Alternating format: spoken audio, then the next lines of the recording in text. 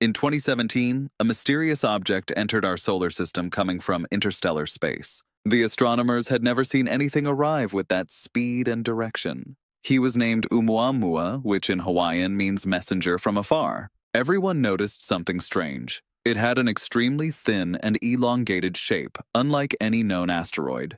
Your movement was irregular, spinning like a metallic sheet lost in space. When it passed near the sun, the unexpected happened. Oumuamua accelerated for no apparent reason.